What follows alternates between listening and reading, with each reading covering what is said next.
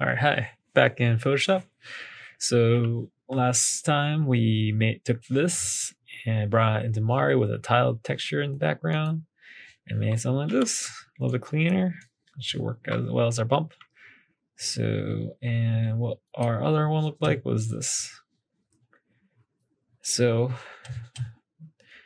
now we'll go into the channels, copy the R channel, red, new, create, paste it. Now you want to flip it, transform, flip vertical. Now you save it out. Do the same with the other two. Now we'll jump into ZBrush. Here's our mesh. Switch over to something that looks all right. And let's go divide it a few more times. 10 million should be fine. Before doing this, you should go ahead and sculpt in some extra detail. You should, if you feel like you need any. This mesh isn't too bad. For my project, I did sculpt in a little bit more wrinkles here and there.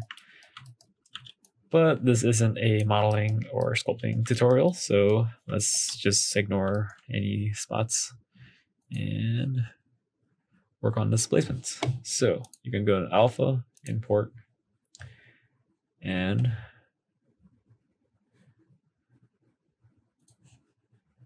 going to import the 3.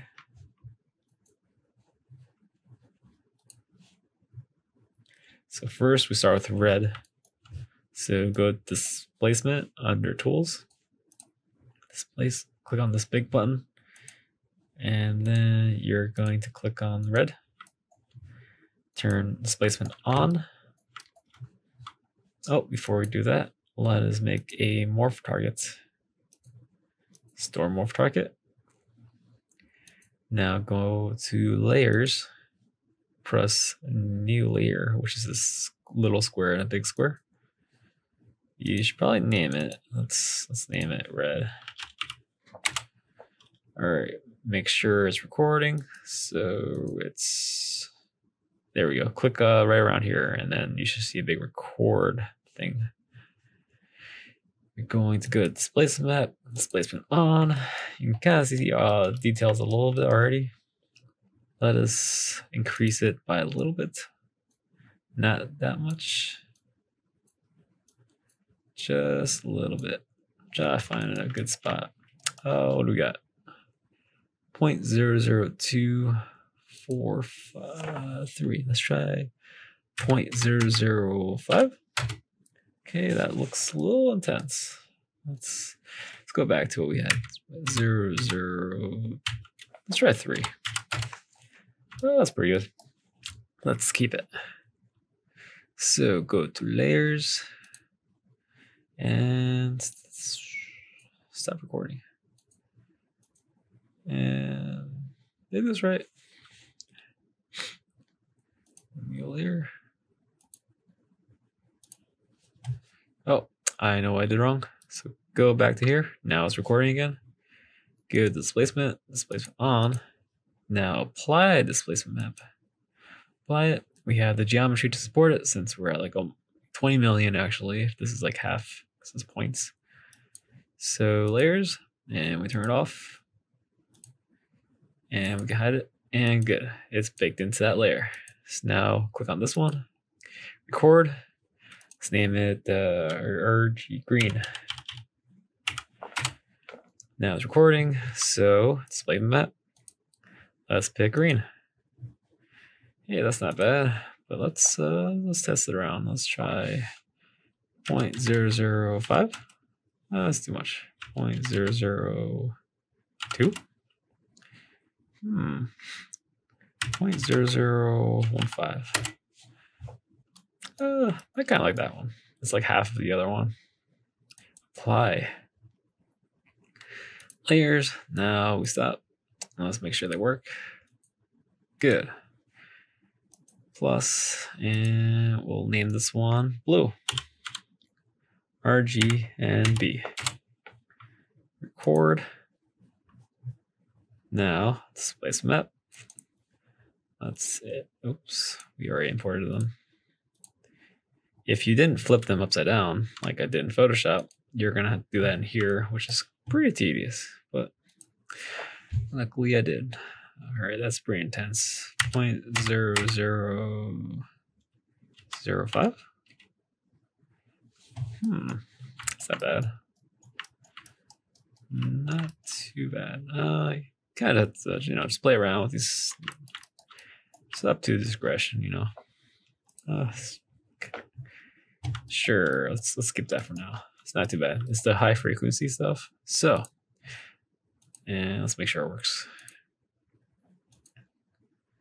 All right, so starting from the top,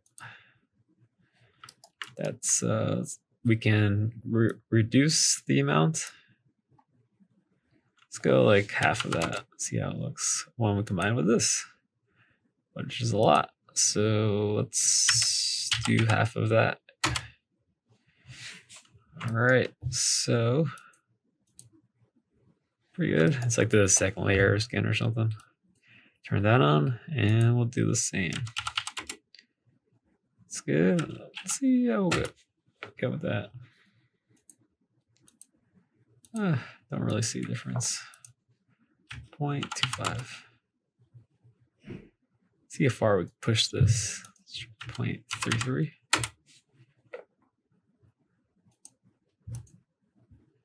It's like subtle, but it's there.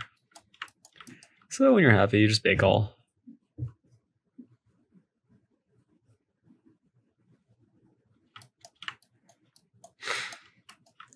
Let's go for it. Bake all. So now you got your displacement. So now you got to go around with your tablet, clean up this extra stuff. Use the morph brush since we stored a morph target.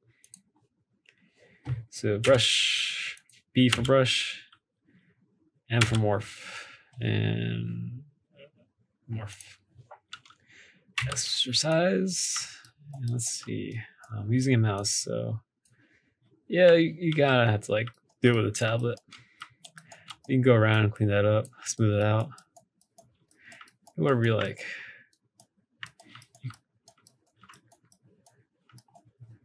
So once you do that, oh yeah, some stuff like I think I messed up here, but there's this new alpha copy brush you could try out.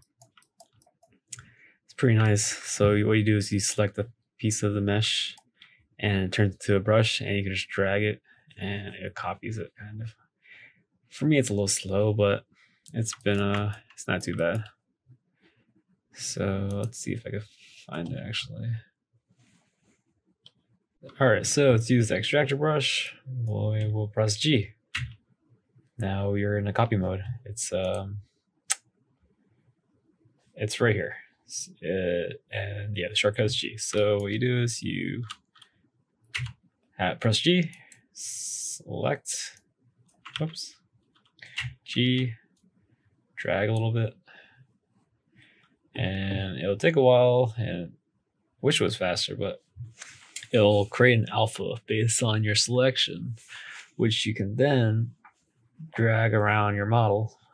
I think I used something like that. Maybe use like drag rectangle.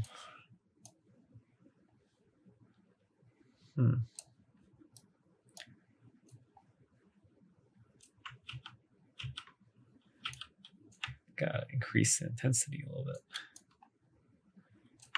Or decrease it.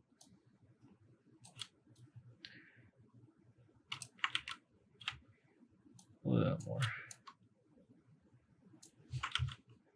Let's try a spray. Oops.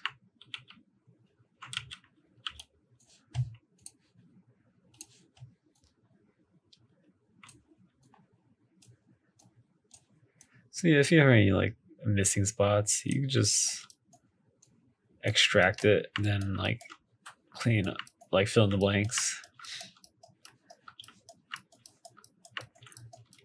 But then again, this is not really a modeling tutorial. So anyways, we'll continue on. So we're going to take this high poly It's division 6, like 20 million or whatever polygons, or 9 million points, whatever. And we will export it as an OBJ. And in the next one, I'll show you how to bake